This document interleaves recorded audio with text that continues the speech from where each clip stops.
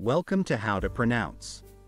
In today's video, we'll be focusing on a new word that you might find challenging or intriguing. So without further ado, let's dive into today's word, Nachtigall. which means nightingale in German. Let's say it all together. Nachtigall. One more time. Nachtigall.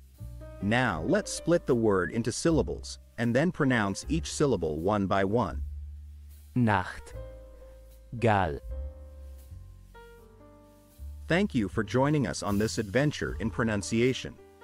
Remember, language is a journey, not a destination. Keep exploring, experimenting, and expanding your linguistic horizons. We'll see you next time.